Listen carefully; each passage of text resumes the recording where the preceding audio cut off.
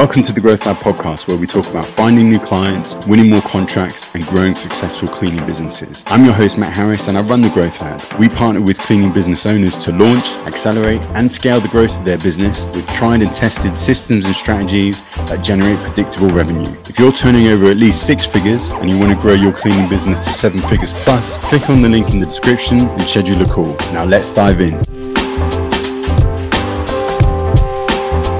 I am here with Matt Ricketts, Chief Experience Officer of Better Life Maids and also an advisor to MaidCentral. Matt, thank you very much for joining me on the show. How are you doing? Hey, thanks for having me. I'm excited to be here today. Now, I normally kick off each episode just with inviting the guest to give a little bit of background and what their cleaning journey has been like up to date. So if you wouldn't mind sharing, that'd be great. Sure. So probably like everyone else that started a cleaning company, and no, I'm kidding. I don't know. We started it a little differently. I was actually an airline pilot probably about 11, 12 years ago. I had gotten hired at Hawaiian Airlines at 2008. We actually started it because we wanted to make a little extra money. And I don't know people that know this or not, but in the States, when you started an airline, usually it's a big pay cut from what you're doing. So we were looking like everyone else to kind of start something, just kind of bridge that gap between what I was making and not. So it seemed like something we could do with some technology. We applied like online booking and tech 12, 15 years. Well, really, this is almost actually 2008 now. It's actually all the way back to 15 years ago now. I'm losing track of time anymore. Yeah, no, it goes quickly. So we were building tech like in the early part because that was kind of my hobby. And really quickly, that cleaning company, mostly focused on residential, kind of took off. So over the years, I was able to step away from that career flying because this really did well.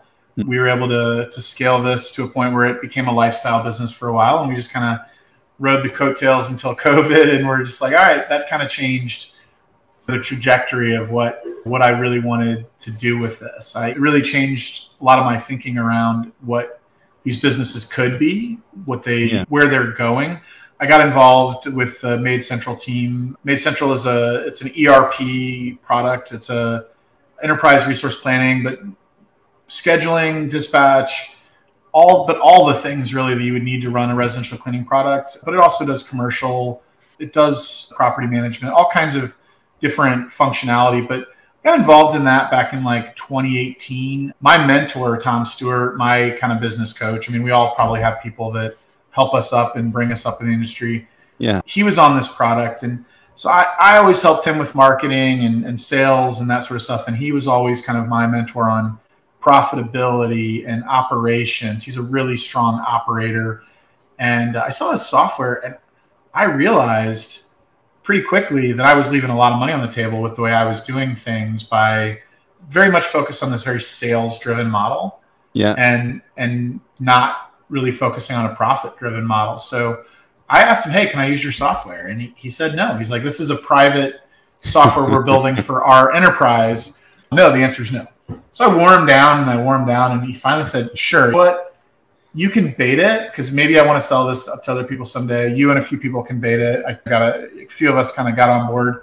I ended up being the second person. I regret that I didn't get on first. But anyway, we got on board with the software and quickly we're able to really use it to drive some change in our organization, to create really efficient routes, drive productivity with employees. And what that means is our average technician is making a lot more money. We're able to increase the revenue per day that they were generating, which, this is a fun fact, we're about 50% bigger in terms of my Better Life Maids operation than we were in 2019, but we have the exact same number of technicians. My average technician makes almost 50% more, making almost like 22 and some change per hour in US dollars. And they're at full health benefits, which I know your shows all over the world. That's not a very usual thing for a company in the States to offer. That's full medical, dental, vision. We have the profits to be able to afford that because of the way we're managing the business with technology. So long answer short is I've been in a lot of different roles in the industry in terms of leadership in trade groups like ARCSI and ISSA and other things. And then I'm just really interested in where the industry is going. I'm having a lot of conversations with people about what's next and where it's heading.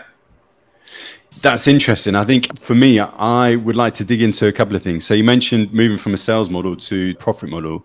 Can you give us a little bit more granular detail? What were you doing before you spoke with Tom? And then what did he influence you in terms of changing with regards to your business model? So one of the things is that we were just very interested in closing deals, right? We weren't evaluating the jobs really as to like, we were focused on vanity metrics. How many customers did we have? How many technicians did we have? How many homes did we clean a month? All that stuff matters. But in the end, we weren't really evaluating the jobs. We didn't have the tools to do it. We weren't looking at every job and saying, did we hit the target hours? Did we do what we could have done to maximize that? So there would be jobs. When I finally came on to MaidCentral and was looking at it, we had about maybe 750 customers. About a third of my jobs were basically, we weren't hitting the allowed hours we were supposed to be hitting. We were actually going over consistently.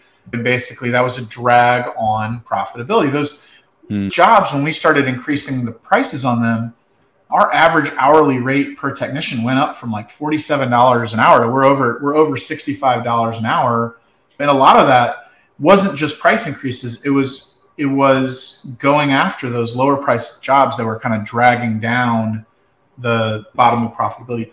We put a lot of time and energy into creating routes that are dense, that are much more efficient in terms of how the employee's time is used per day. So increasing what you can generate per employee per day. All those are important. And we're still a very sales-driven organization. We're using MaidCentral for that as well. And we're selling online and over the phone. We're netting on average 15 new recurring customers a week. So we're growing. Yeah, I use the idea of revenue per week and stacking that up. We're growing on average about $900 of revenue per week. So let's just use 1,000 because it's easier to do that math in your head. Sure. So every week we're adding roughly $52,000 in revenue, and you just keep stacking that up. So at the end of a quarter, we're almost $500,000 bigger than we were the quarter prior. So, and again, using that profit-driven model to basically evaluate those jobs and to keep customers longer by using technology to provide them a better service. So we're able to put in like really site-specific scope of work, which is very common in commercial, but not very common in the residential side of cleaning. So we have it listed every room that we clean. We have pictures and notes and details about the homes, and we're using scorecards to measure satisfaction and putting that last score readily, easily available for the technicians.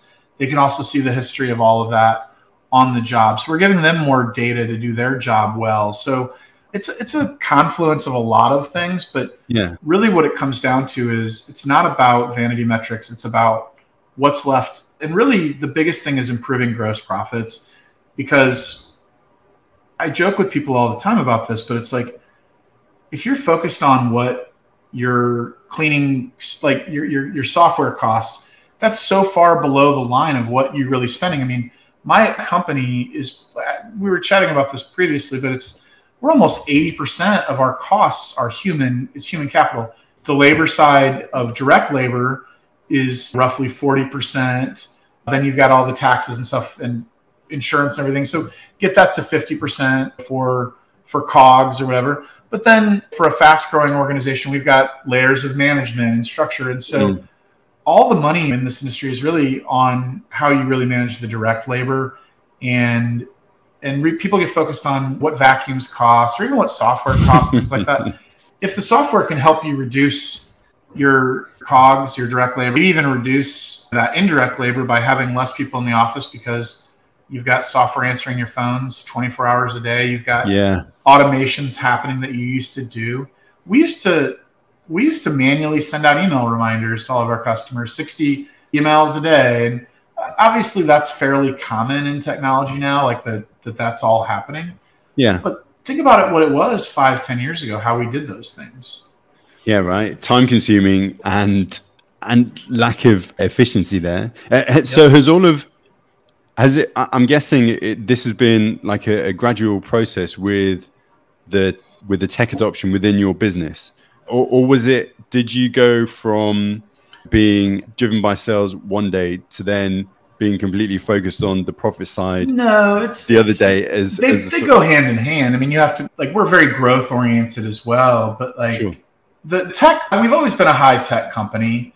We've always had a lot of tech in our company in terms of things that I built, but it was all kind of held together with bubble gum and duct tape because I built it, and I had APIs in the background between different softwares that I had paid developers to build, and if any of that got gummed up one day, then I would have to be cleaning that up. And so we've been tech focused for a long time, but Sure. that was just mostly because I'm a tinkerer by nature and just like to do like stuff, but it wasn't really like strategic. The decision to do those things wasn't necessarily strategic in any way to like save time. I think it was because I liked doing it. I liked building it, but it wasn't a strategic decision.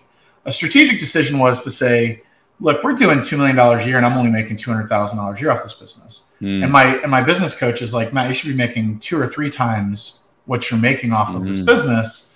If you were managing it properly, you might have 20% less customers and be making that same amount of money too, and not deal with all the headache. Or you could manage what you have well and probably double what your take home is. Think of it like this. If you raise your customers' prices by $5, and let's say you had a net profit of 10%, right? And your bill rate was 100, right? You might, and let's say that $5 was just a price increase. It didn't go to your wage, didn't go to wages or anything like that. You might basically have increased your gross profit by 50% at that point, because that's just an extra $5 per job. You're only making $10 per job more. I mean, it's an oversimplification of it, but looking for like the little changes on what each job is profiting you is really where all the money. It really is where all the money is. And so we have dispatch boards that we're looking at every single day, and we have somebody on our team responsible to say, did that job hit its time? Did it not? Why? And then drive that down all the way to the team that did it, having conversations around what happened. Do we need to adjust that customer? Do we need to make changes? And not waiting till it's like the customer's gotten really comfortable with having you come and clean and with a rate that just doesn't make sense. Yeah. And from the very first cleaning, we're making those evaluations. And I know that's tougher on the commercial side because you guys bid it, you sign a contract. But I mean, there's tough conversations that can be had there with those where it's just, you got a 30-day out usually and just say, we're not making money here the way things are. Like, we need to either change the structure of the cleaning, pull some things back, reallocate, or raise the bill, right? Does that happen in commercial ever? Do you have to have those conversations? You do, but not necessarily after such a short time scale. So it'd be more likely either a quarterly or biannual once you have got a good gauge of the data. Leading up to that process, there will be communication with the client saying, look, this is where you were. Either to get the quality that you want, we need to adjust the hours that have been quoted because we underestimated, or that there were a few things that came into play which we didn't anticipate at the time because they weren't raised to us, or whatever the case may be. But then it goes through a review process, but certainly not as quick as that. So I think from your perspective, like what are some of the key KPIs that you look out for during that 30-day period to then be able to assess, look, this is where the change needs to be made? Yeah. So, I mean, we use the idea of, so obviously the allowed hours versus what actually happened. We also use the idea of normalized time too. I don't know if this is common this is what we do is we look at the average productivity of that technician doing any other job. And so let's say that they're hitting the allowed hours in that job. It's a 3-hour job and it's taking them 3 hours. But if they're normally faster in most other situations, they're actually being slowed down by that job. So we would actually apply like a normalized time to it and say, actually, this job is taking them 3.5 normalized hours. So we actually use the software to kind of normalize time across technicians because they all have a little bit different productivity rates, and we're able to, with enough data, we're able to kind of normalize that time. So we're looking at the time, we're looking at the revenue produced per hour. We have a floor. So we won't serve a customer if we can't make at least $60 an hour on that, like $60 per labor hour on that job. It just doesn't make sense to do the things that we do for our employees with benefits and things like that to try and stretch those jobs. Those are kind of the two KPIs that are kind of the big ones in terms of price adjustments. So there's other things that come into play though. So I guess if you're normalizing time, do you normalize time across the whole team, or do you go as per team member? So across it would aggregate the data across all the team members that have served that customer. We do a lot of solo work. I have had big contracts where we have like a multi-team, like at a place 5, 6, 7 days a week, sort of like. So we do commercial. Sure. But it's what we were describing this before. We only do commercial in the sense that it's what we call resimercial. It's places where people live. I like high-rise apartments. I like retirement communities. I like places where we can clean during the day and I don't need to have teams out in weird hours and things like that. Yeah. And I like places where they actually value that the employees look like professional, like the quality of the people that are there interacting with the guests, the staff matters a little bit more. So maybe we can get a little bit higher rate than we can from some other commercial jobs where they never see the people. It's kind of invisible. So anyway, what I do oftentimes in those jobs is I'll break up specific functions by people so I can actually measure it across an individual. So like, all right, you're doing this wing and you're responsible for it. So James, you have this, and Precious, you have this, and Katie, you have this. And so we'll break up those parts of the job and we'll start measuring their individual. So it doesn't have to get as aggregated. So we'll break parts of the job up and measure it across the individual. And then once we have that kind of baseline, we don't need it anymore and we can kind of aggregate it all together. But yeah, having a lot of our teams be solos, it's easy to kind of get that information without trying to be like, well, they're with a trainee or they're with so-and-so, so they're being slowed down. So it is easier to get that data because most of our technicians do work individually. Okay. So I'm guessing then training is a big element of that, and onboarding a new team member that's a crucial part in the process. What does that look like in terms of bringing a new team member on? Sure. What type of training do they go through? Do they need to do they need to be able to clean within a certain time frame? Give me an example of what that looks like. So we have, before they even start, they have to complete like 12 hours of online training. So I was one of the authors of the professional home cleaning program for ISSA. It's a home service technician. So they have to take that course. That's about an 8-hour course. It covers things like surfaces, chemicals, safety, customer service, a whole gamut of things. There's like 4 or 5 other authors on that program, but I was one of the authors on that. So we put them through that. Then there's another 4 hours of kind of specific things that we do before they even show up. We've never even met this person in person. We're still doing all of our interviews over Zoom. So we're looking for that commitment that they actually complete the online training. They show up for the first day and they're assigned with a trainer. Our trainer, we have 6 trainers in an organization of about 40 techs, but the trainers, there's a lead trainer. We try and set everybody's first week with the lead trainer and then their second week with somebody else. Yeah, so they're going and learning our processes hands-on now. So they've seen all of our videos that we've created that are how we do things, our processes, but now those are being applied hands-on in the field. So then they're kind of taking our playbook, right? Yeah. And going through that like page by page, like how to call a customer, what the uniform looks like. So the videos are all broken down. They go out and they're going to do how to do a shower. So they're going to break all that down in a playbook like this. Yeah. And go out for about a week and learn all those processes. Okay. Week 2, then the first week we're really not measuring the time. We're assuming that a technician is actually about 50% productive by the end of week 1, that they're able to make some dent in the jobs that they have. Then week 2, we're kind of starting to kind of on the job. They're learning how to be a solo technician. So they're going with they're getting assigned another trainer and they're meeting this person now. So they're leaving from their house and they're meeting this person. They're meeting at their jobs, and they're gonna be in charge of checking into the job, and so using the tech to kind of see all the details of the job. And so their trainer is basically showing them how to operate on their own. By the end of week 2, we expect that they would be able to hit about 80% productivity. Okay. So they would be able to hit the target of, if it was a 4-hour job, we would expect them to be able to hit it in like 3.6, or I'm sorry, 4.4. They would go over some.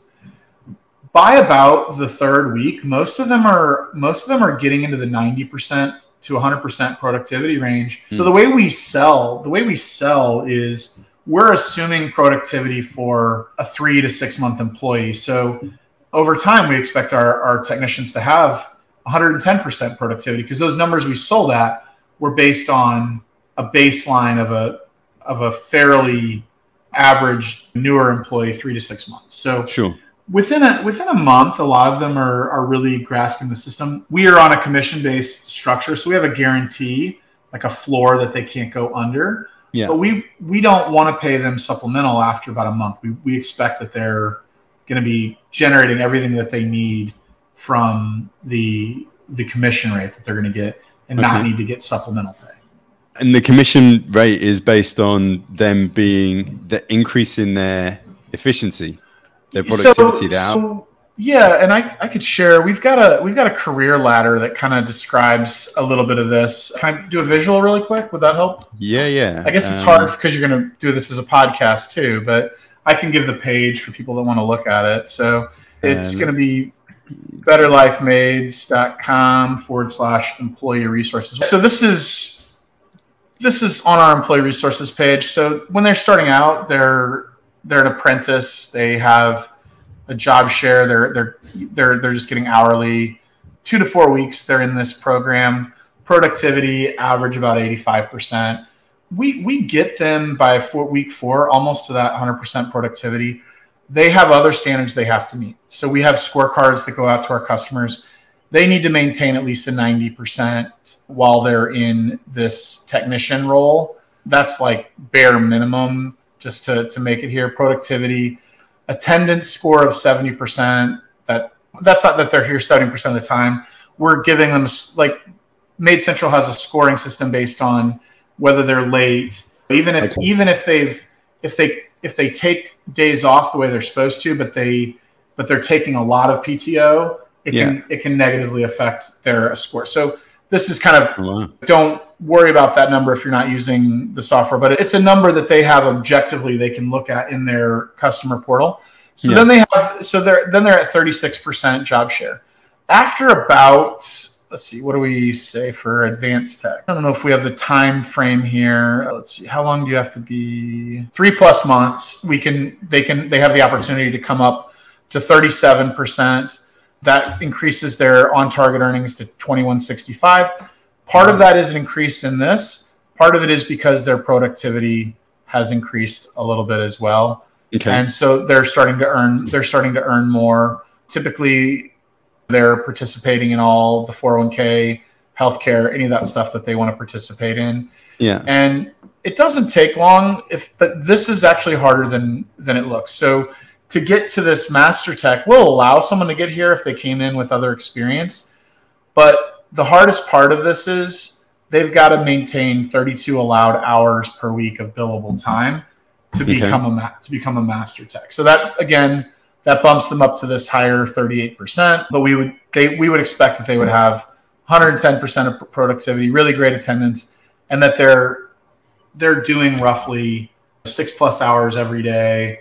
On average, even with their days, not including days off and things like that. So the data is all there for them to see in their portal. The scorecard part is also really important as well. So MaidCentral sends out scorecards every day to customers. You can turn it off or on, but the benefit is for residential is that you might not be going there for three or four more weeks. You need to know right away if there's a problem. If you're going to a commercial place and you kind of mess something up the night before, every day is kind of a reset. Yeah. Every day with residential, it's a job audition. It really is. Like it's much more tenuous of a relationship. So you need to be measuring it every opportunity you get.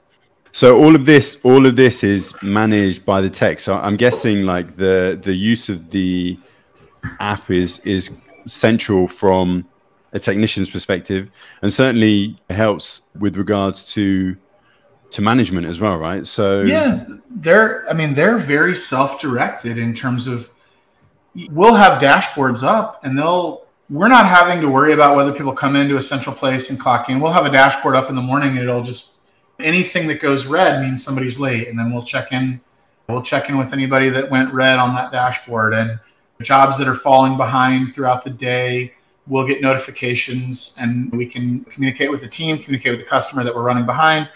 But for the most part, a lot of things are happening for them automatically. When they check into a job, things start happening in the background for them. When they check out of a job, it'll send the text message to the next customer saying that they're on the way. They have the ability to adjust that if they want to take a lunch. A lot of kind of background stuff is happening for them as well. That's kind of managing their day. If they're uploading pictures into the portal for upcoming jobs and things like that, it's uploading those into future jobs based on settings that the company does. But it's really easy for them to self-manage their day.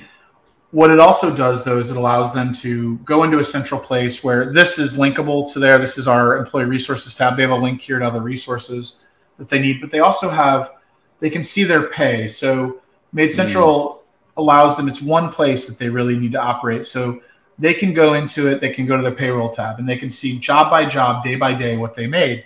Especially if you're doing a commission structure system, your employees have to understand it. They have to understand how they make what they make. And so they can see, all right, I made $32 an hour on this particular job. It was a small job, but I was very efficient. I was very productive in my time there. And for this day, I made $22 an hour. I didn't have much drive time. I didn't take a bunch of breaks, because it'll show them the clock time versus the job time and the spread.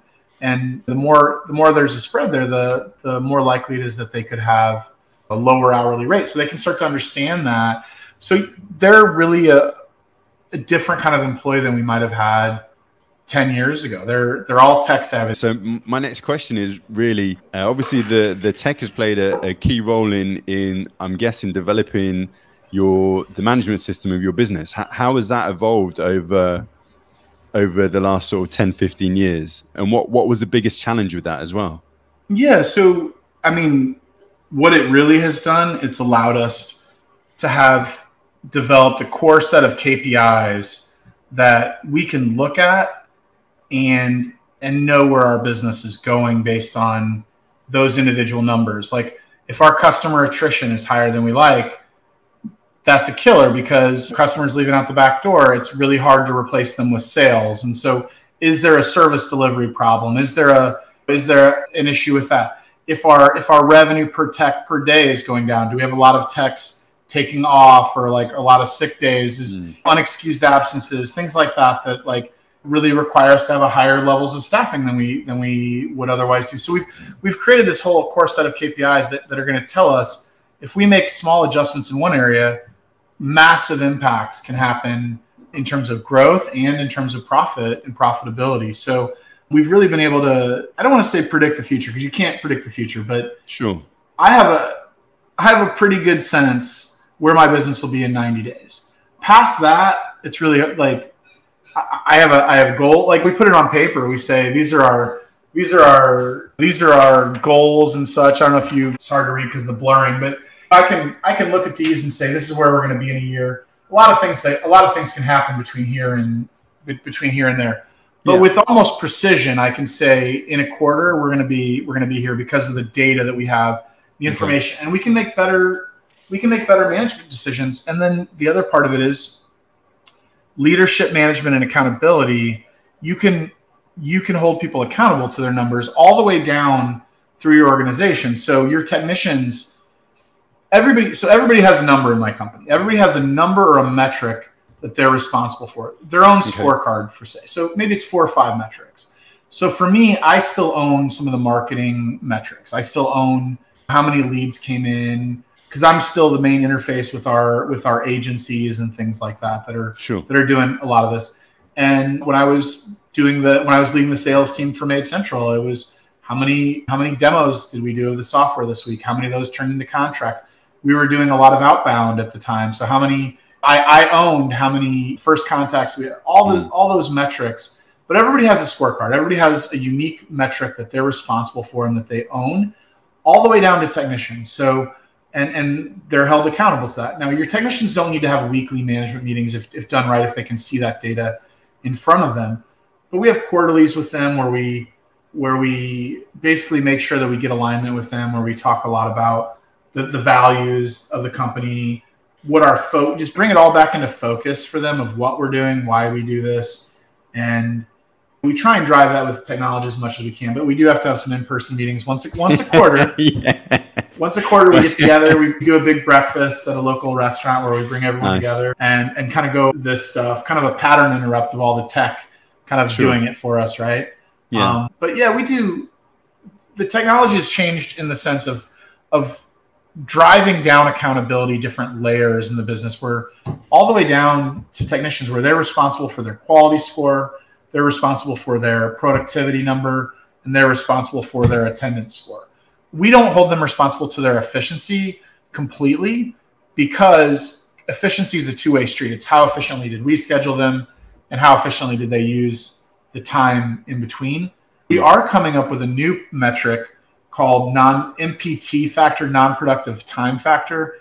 This is getting maybe into the weeds too much, but it's the idea is if it said they were going to have 15 minutes of non-productive time, did they have 40 minutes? And so you'd basically give them a score based on how well they used what was scheduled to be non-productive time for the day. So if they were supposed to only be off 15 minutes, did they clock out for their lunch? If they didn't, their MPT, like their score would be way off. So we're going to start scoring that for them as well. And that's going to be a metric they're going to be responsible for. That's probably 3 to 6 months away, but we're working on that kind of metric now. And how do you deliver that when you make a change like that, which is obviously managing performance and also puts an added level of responsibility onto the team? How do you deliver that to them? We generally do any big rollouts in the quarterly meeting where we'll describe what's changing. You'll see some new things in the app. We try and give them time for change. It's been a little while since you've been in the business, but I think you would remember that our techs, at least in my business, and maybe this is a States thing, but part of what makes them really good at their job is that they're people that they really don't love change, and like they're very but also sometimes like in their lives growing up, like change meant a bad thing, a new apartment or a new school. It wasn't like maybe a new dad. I mean, all the bad things that happen with change. So like you could be giving them a raise and sometimes people would be like, that's different. I never came across that. I'll be honest, man. No, I know, but never once. When we went to commission and people were going to make way more money with it if they followed the system, some people lost their minds. Like, we were paying hourly, and some people were just really mad at us about that. And we're like, we guarantee, because we have a floor, we guarantee you won't make less than that. But then they're like, it just feels like you're forcing us to work faster. It's like, you can still make your hourly. We're just measuring it now. We're just putting all this into place. Yeah. So people were mad. We were giving them an opportunity to make 25-30% more per hour, and they were people that were mad. So wow. That's nuts. Change is not easy for everyone. No, it's not. And certainly we've been talking a lot about measuring performance and KPIs and how tech has played a central role in your business. And certainly the changes is coming if it's not already here, right? Ultimately within both the home cleaning industry and certainly within commercial, probably commercials might be a little bit ahead. I don't really know. I've been out of the game for a little while, but I mentioned before we went on, you guys in the States, in terms of home cleaning on the tech front, as far as I'm aware, you're leaps and bounds ahead of what's happening over here. I think home cleaning, domestic cleaning businesses over here have been relatively slow in adopting tech. Now, I might get a few disgruntled people messaging me and saying that's not right, we use this and that, but that's kind of the general impression that I get, and from having spoken with a few people who run their own home cleaning business.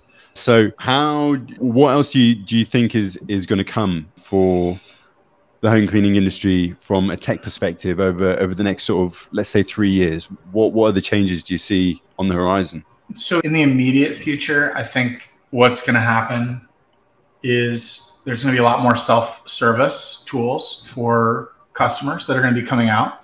That's going to be a big push from MaidCentral. So rolling out, we already have a customer portal, but giving it more and more functionality where they can manage their schedule. This is going to freak some of the people out where they can reschedule their own cleanings and they can add notes to their job just like right from their device. That's going to take jobs away from some companies, or they're going to have to find new ways to deploy internal labor because they're going to be a lot of the like things that the customers were calling in or texting in or whatever they're doing are going to change. And in the States, it's getting harder and harder to reach customers because the texting, like AT&T just did, I don't know who your carriers are over there, but AT&T is a big one here. AT&T did this big change where you had to register all of your text numbers and all this stuff. And they were blocking like 20, 25, 30% of all the texts that were coming through on their carrier unless you did all this process. And so making a customer portal that then the customer wants to download into an app. And now you can reach them on this device whenever we want. Now it's a tool, so it's not a distraction for us.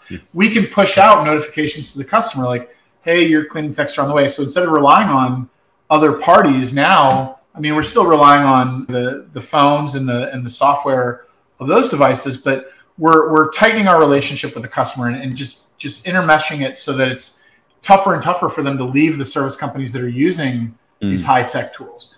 I don't know about your age group, but I'm 43, so we grew up with a computer in my house, but most people below my age all did. And a lot of them had phones growing up, like people in their 30s got their first phone when they were kids and stuff like that. I didn't get my first phone till I was in college. I got one I paid way too much for, but it wasn't one of those briefcase ones. I'm not that old. It was a little bigger than they are. I had a Nokia, whatever it was, 7210. I think that was one of my first ones, which was relatively bricky, but not an 80s phone brick. But they don't even want to call you they don't even want to pick up their phone and call you. They want to go on your website. They want to know the price. They want transparency. They want to know what's available. And then they're also, I mean, this is all stuff you're all doing now, but they're going to go out and check your references online. They're not going to ask you for references. They're going to look for your reviews and your trust signals online. Most of us are already doing all of that really well, but that's going to lead to faster velocity of sales. So 25% of my sales are done online today without a single interaction with that customer. I see that being 50% in the next 3 years. I see that. So even 2 or 3 years ago, my stats on my website were still skewed towards desktop or computer browsers versus phone. Yeah. Now it's like 80% phone browser like finds our website. Like so all of this is going to be building tools that your customers can deal with you from their phone, but not from a phone call, right? Sure. Like it's gonna really push towards that. It's gonna really push towards that you're going to have to compete on labor in a way that's never happened before. So you're going to have tools that allow you to be really efficient in how you schedule so you can maximize the return on, I don't know that everyone loves this word, but this word, return on human capital. The cleaning industry has one of the lowest return on human capital. So what I mean by that is how much revenue can you generate per employee? Yeah. And we talked about pest, and pest could be $1,000 a day. Yeah. We're $2,000 a day. We're lucky if we can generate $500-$600 with our best employees in the home cleaning space. So it's usually a 4x return on human capital in some other industries. I have friends in plumbing, and if they're not generating $350,000 per employee per year, they're not happy. Now not all that's labor charge. That's materials and everything else that goes into it. But they're getting markup on materials as well. So maybe 20-30% on material too. So what's the best case scenario for us today for the average company? I can tell you because I have the data from doing it. Most companies are around $50,000 per technician per year in the States. My company is close to $100,000. So we're doubling that, and that's creating better jobs for our employees. And it's not necessarily because we have much higher prices. It's because we're we're looking at those numbers in every single job and making sure that the work we're doing is the right kind of work for the model that we're running and the profits that we want to generate, but also for the wages we want to create for our employees. Because if we have underpriced, crappy jobs, that just rolls to them first. I mean, they're the first one to absorb that. They're going to a job, supposed to take them 3 hours, it takes them 4. They're making less money, they're less happy. So all stakeholders have to win. So that's the future too. It's like you're building this company around a 3-stakeholder model, which is obviously you as the company and other owners and stakeholders in your company, your technicians and your customers. So the tech, the tool, everything's kind of merging towards, I believe, a 3-stakeholder model. And longer term, I mean, those are some of the littler things. I think a lot of other stuff in terms of what's happening is you just really a lot of tools for employee engagement, keeping employees longer, reducing turnover. In the States, the average turnover for the home service industry is close to about 300% per year. That's kind of normal. That's been normalized for years. It's really bad. Food service is the same way. It's just churn and burn. And it's not that, like, a lot of people say, oh, my turnover is not that bad. It's because they're not measuring all the hires that they start that don't make it. It's really that first 30 days that a lot of that happens, but there's a lot of expense in that. So driving that down, reducing that churn and burn mentality and investing in people through the right tools, through feedback loops, that's going to be valuable. Longer term, I see that the home service industry there's a lot of money that wants to come into it. You're starting to see it in plumbing, HVAC. You're starting to see it in, I don't know if it's happening in the UK. Can you talk about that? It was like, are you seeing like a lot of like roll-ups and things like that happening? Yeah, so I mentioned before we went on, I had an interview with Rune Sondval from Fantastic Services, and that's something that his business has been doing for close to 15 years. So they started off in cleaning, and then they expanded into gardening, window cleaning, removals, and now they're full service, right? So anything you need from a home service perspective, you can access on their app at the touch of a couple of buttons. And I think certainly that is more of the direction that things are going in, because it comes down to convenience, doesn't it? It comes down to me being a customer. I don't really want to spend an extra 10-15 minutes on Google looking at different reviews, trying to find the best rated plumber in my local area, when I know that the service provider who already cleans for me, who already cleans my windows, who's already doing my gardening, they're able to provide that at the touch of a button. So that's great. I think you're right. I think that is definitely the way it's going. And you mentioned pest, and this is what we spoke about before. Cleaning, out of all of the home services, it's probably the least profitable out of all of them. So really, it kind of makes sense to roll that up into a suite of services, because then you're almost becoming, I mentioned this as well, you're almost becoming like a residential facilities management business, right? So I see it. We can do everything. I had a conversation with somebody in the States this week that's interested in creating a business like what you described.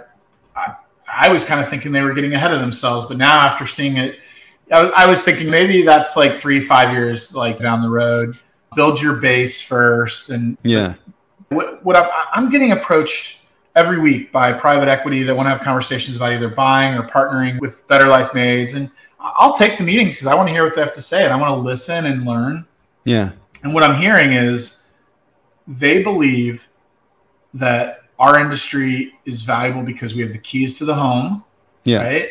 We're there at a very high frequency, and there's an opportunity. You have a garage door company, you might see that person once every decade, because a lot of people don't even service their garage doors. They just like, I don't know if that's a common thing. And we have these electronic garage doors in the States.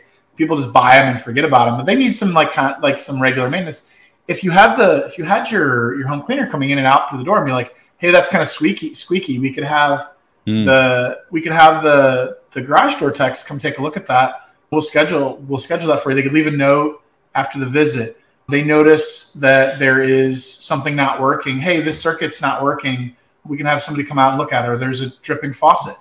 so much of those home services the homeowners would want to do, they don't have time to deal with. So you can actually be the one to notice it, the one to actually bring forward tickets and drive revenue. So my vision was that's 3 to 5 years away. We're going to start to see some real big consolidation in industry.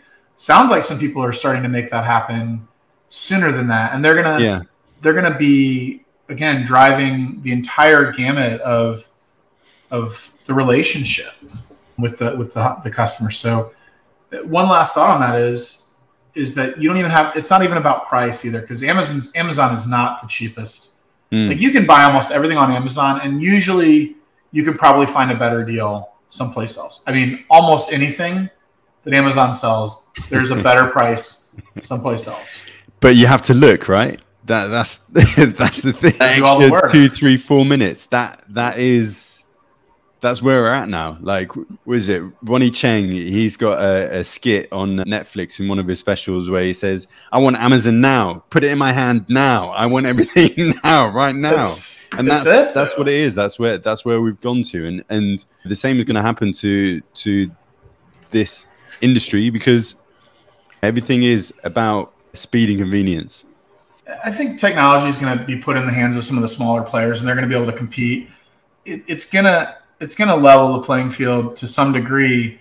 The wild card is, and it's happened several times in our industry, and people have come in and failed. So people are really hesitant to like they're not going to like necessarily buy and believe that. Like, so like Amazon and Google have already kind of tried to come into the home services in the States, and they've come and gone. HomeJoy was a big one, but it's because they weren't focusing on the right stuff first. They weren't building the operational foundations first. They were just basically, we're a tech company that sells cleaning. If you're a tech company that is well managed and utilizes tech and has good financial modeling, that's a different game than a tech company that sells cleaning. So that, I do believe, is the shift that will start to occur.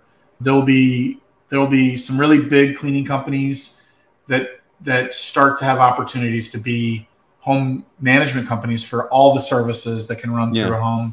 Yeah. And so just before we start wrapping up, because I appreciate we've been on for nearly an hour, I've got one more question, and then I've got a couple of quick fire questions, if you don't mind, Matt. So before we went on, you mentioned that obviously you've got plans to grow Better Life Maids. Like what do those plans look like? How do you envisage growing from where you are now to where you want to be in sort of 3 to 5 years time? So it's organic growth for the most part, with some M&A opportunities that come along. So we've basically got a repeatable marketing engine that we can put in a certain dollar and get XYZ back. The long-term value of a customer in residential cleaning is typically in the range of, depending on how well you manage your service, $6,000 to $15,000. A big range, right? Sure. But we manage somewhere in the middle of that. We do a pretty good job, but because we sell at such velocity, some customers kind of fall. So we have the sales and marketing engine and operation engine to do that. So organic growth for the next 2 to 3 years was what I was thinking, until I start seeing all these competitors coming in, getting to the $8 to $10 million range. At that point, we're generating $10 million. We're generating almost $2 million of free capital just free cash flow every year.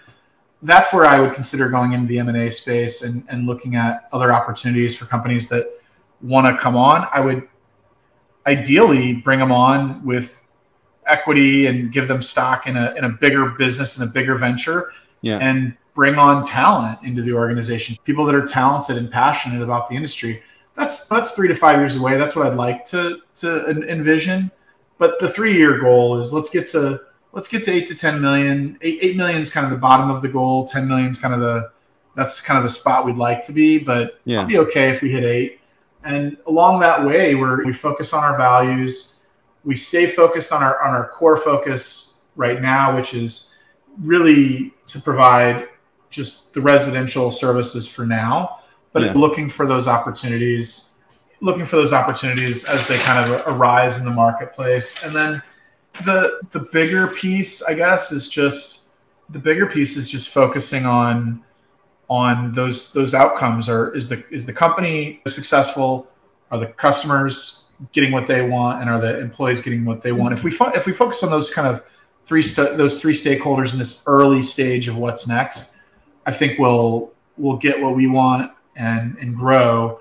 Because growth just for growth's sake, that's not what it's about. Like for me, it's about the opportunity that's going to create for more employees to move up in the company. It's for us to leverage economy of scale to deliver a better service to our customers, and then to use that economy of scale for the company to keep growing. So everybody wins if some of this happens. It's good for everybody, really. Yeah, for sure.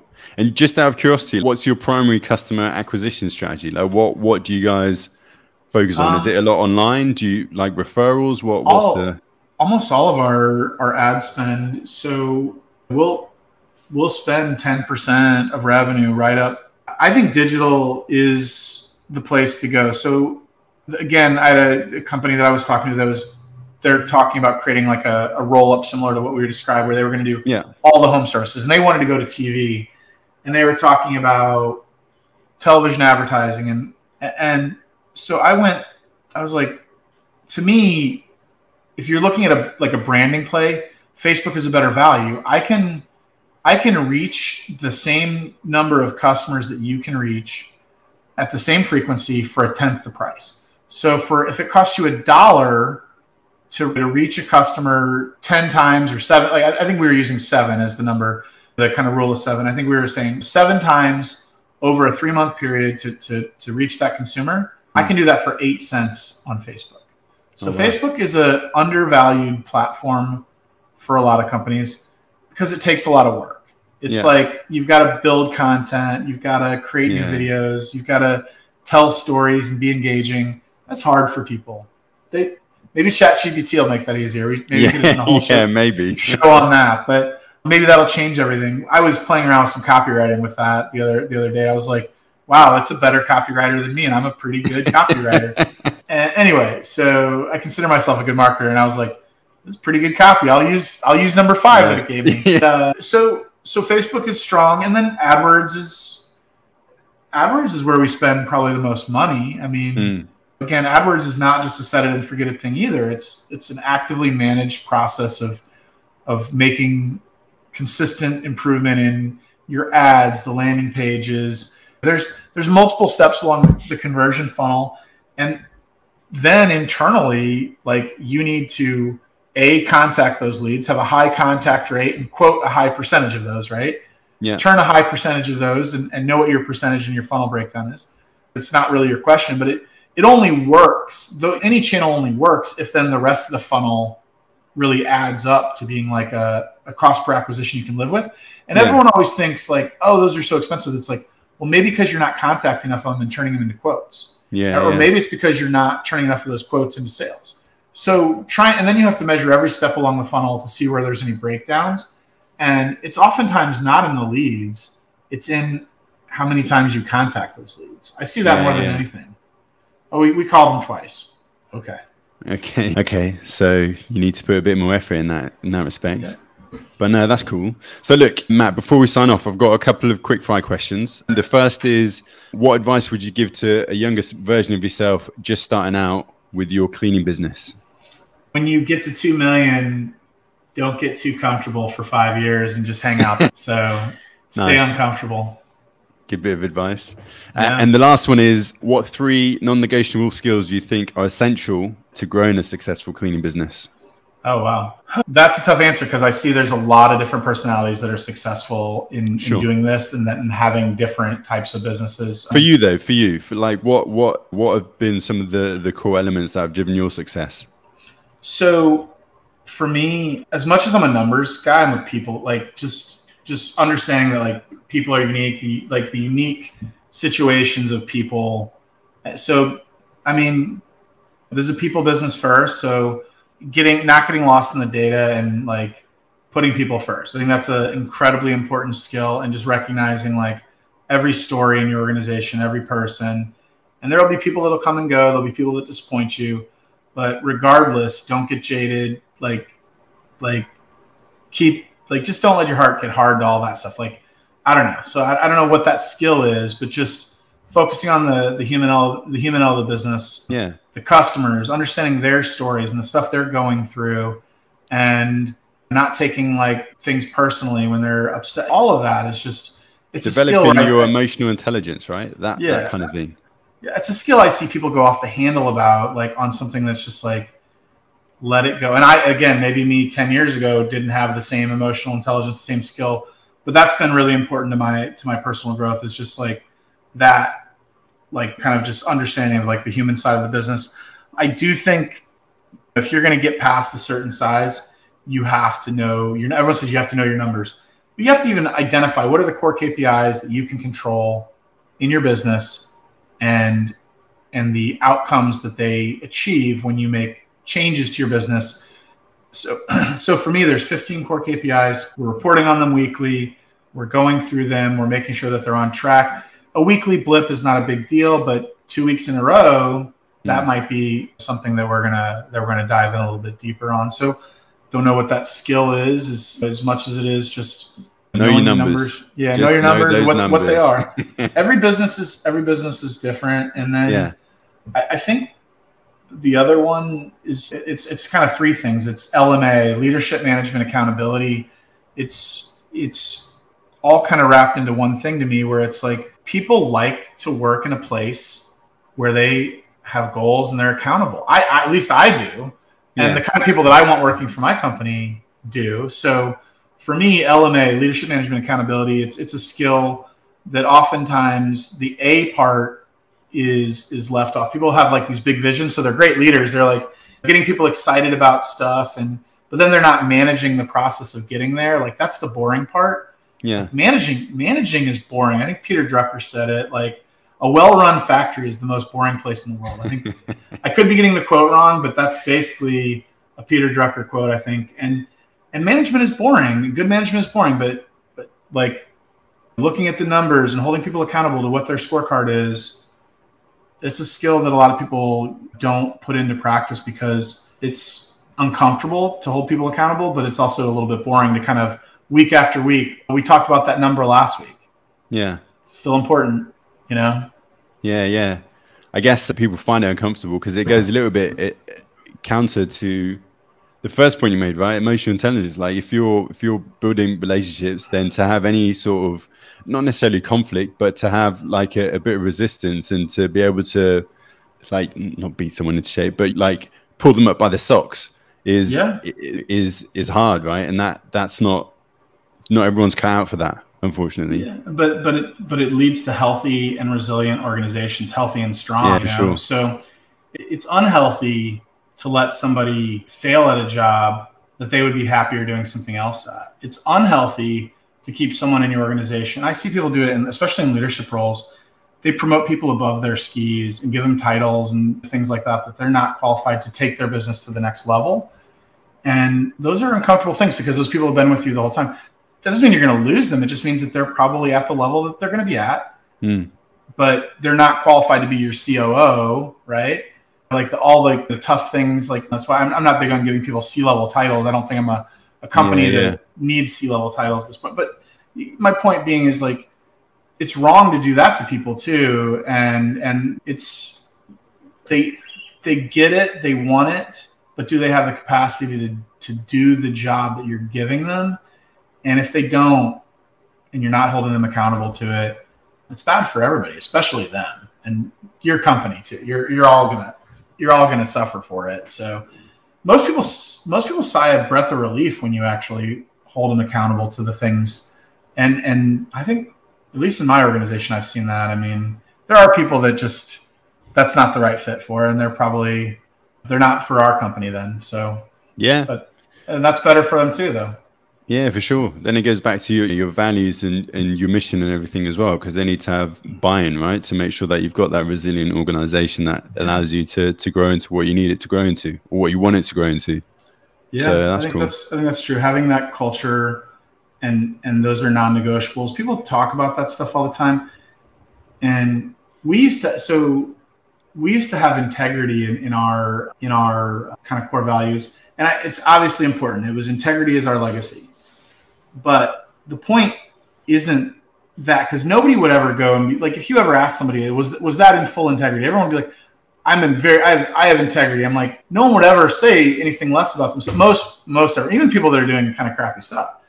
But we changed that to entrusted, which is to be worthy of other people's trust, because it's almost more than integrity. It's like we do all of that. That's like table stakes. Like, you expect anyone we hire has integrity. So, but yeah, like to your point, it's just the values that you shape for your company. The people, if they don't meet them, they should be uncomfortable. They shouldn't be there. So, yeah. Well, look, that's a nice place to wrap it up, Matt. Before we go, where can people find out more about you online? Yeah, a lot of great information about what I talked about is going to be on maidcentral.com. Yeah. A lot of webinars and videos and things that we're talking about productivity, efficiency. There's some nice downloads there on calculators on how to kind of calculate a lot of this stuff that we do on a daily basis, even if you're not using MaidCentral. Some KPI kind of guidebooks and things like that. So that'd be a great place. And you can find me on Facebook. I'm usually in the MaidCentral Facebook group. So join that if you're out there and looking for some good information about the residential cleaning world. There's lots of great experts on there, not just me too, though. Perfect. Nice one, Matt. Well, look, this has been a really insightful show, so I appreciate you giving me more than an hour of your time. Thank you guys for listening. Thanks to Matt for joining us. And we'll see you guys in the next episode. See ya. Thanks to you guys for listening to the Growth Lab podcast. You can access the show notes and free resources via the link in the episode description. And if you got some value from this podcast, please pay it forward and share it with others across social media, or leave a rating and review on whatever podcast platform you listen to, as it would really mean the world to me. Hope you enjoy and subscribe, and I'll see you in the next episode.